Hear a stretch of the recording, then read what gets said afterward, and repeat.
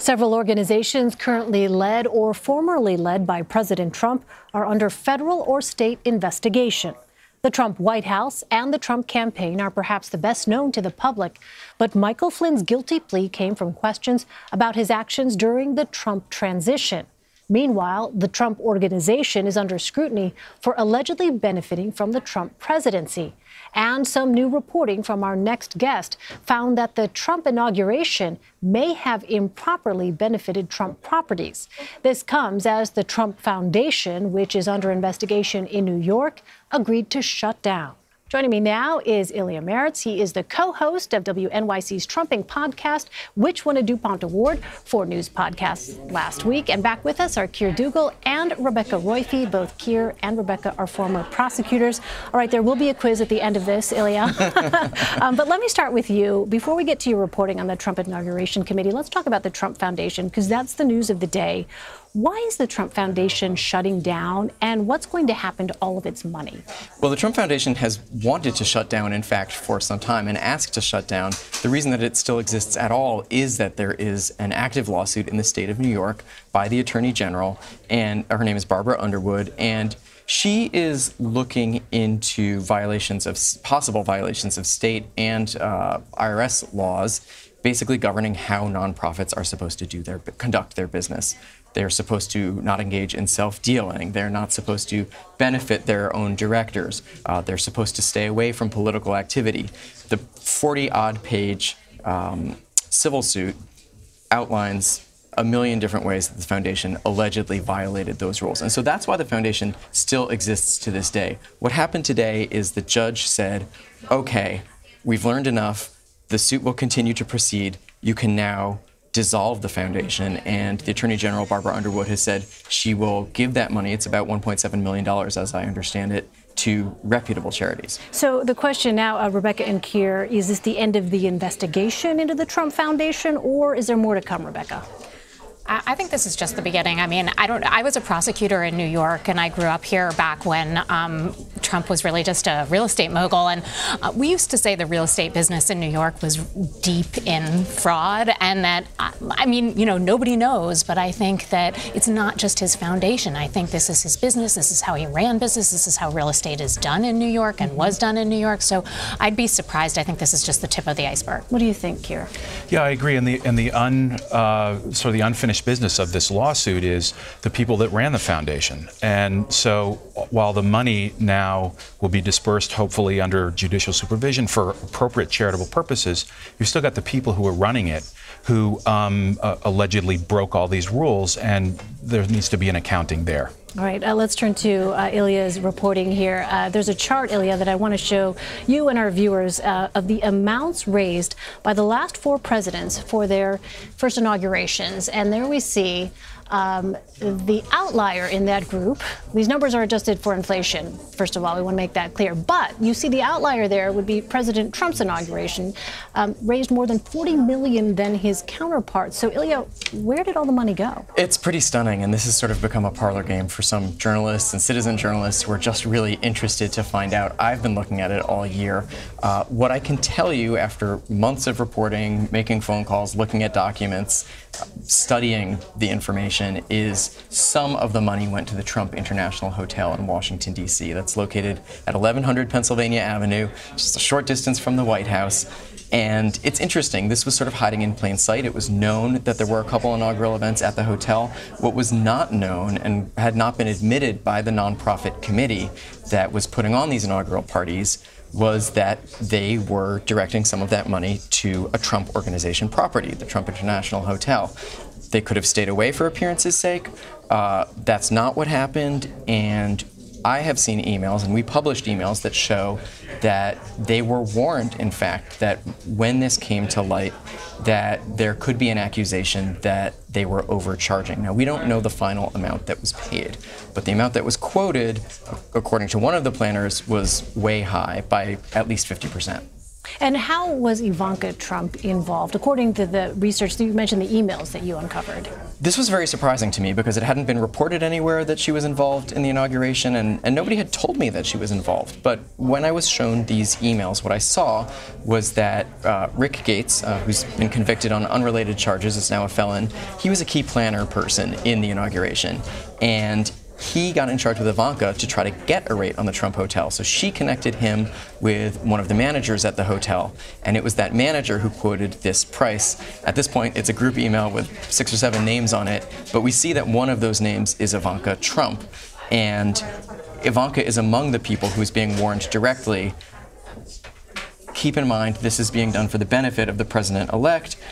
This is going to be audited. When it comes to light, people are going to know that some locations were gifted, i.e. by implication, this location was not gifted. In fact, they may have charged a high rate. In addition to that, a lot of the inaugural planner people, I've been told 15 to 20, were staying at the Trump Hotel for a period of about a month prior to the inauguration. So again, the hotel was going to be busy during the inauguration no matter what. They were going to make money no matter what.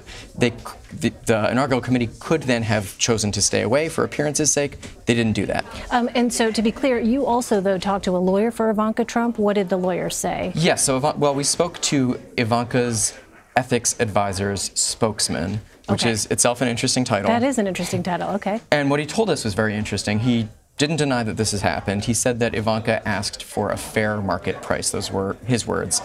I didn't see the term fair market price in the emails that I saw, but I only saw a couple emails. I don't know what else is out there.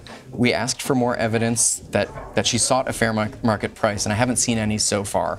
The inaugural committee says it complied with all the relevant laws, and it's not aware of any kind of investigation of it right now. Okay, nevertheless, we should mention, like the Wall Street Journal has reported that there is now a look by some federal investigators into where, in fact, some of that money from the president's inauguration committee actually went. That's what we know so far. It's fascinating, yeah. So, Rebecca, take a step back with us here. What can we sort of glean based on the reporting, based on these various investigations, about the way in which the president, his associates, those close to him, his family members, operate? Is there some kind of preliminary conclusion that we can come to at this point? Well, I think earlier on in your show you had Sarah Sanders suggesting that the president had nothing to do with Flynn, and I think that seems to be a line that he's trying to take. It's becoming increasingly hard because there's one common denominator to all of these investigations, and that's Donald Trump. And in fact, it's not only is he a common denominator, he actually runs all of these organizations that are being investigated. So for him to try to distance himself from this becomes increasingly hard, impossible.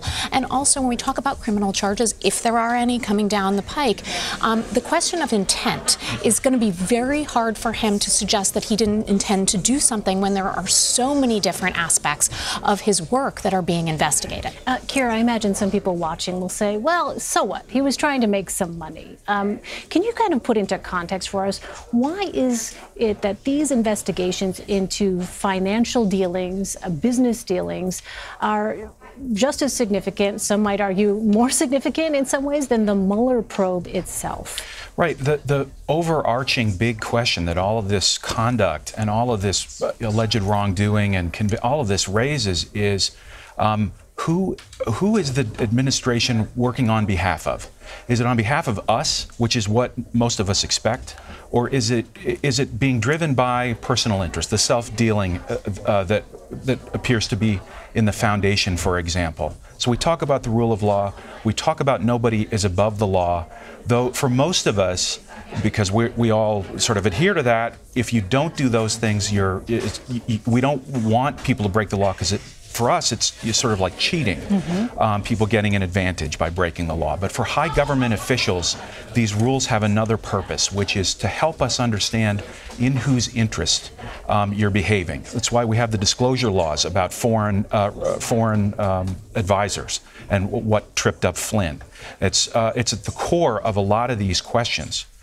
So that's my big takeaway, is like, why did these people do it, and are they working on our behalf? That's the core question that I have. So I want to ask a sort of big picture question. We only have about a couple minutes left, I'm told, but let me start with you, Ilya. How much difficulty does it now look like the president is facing from a legal perspective when you look at the financial investigations into the Trump inauguration committee, into the Trump organization itself?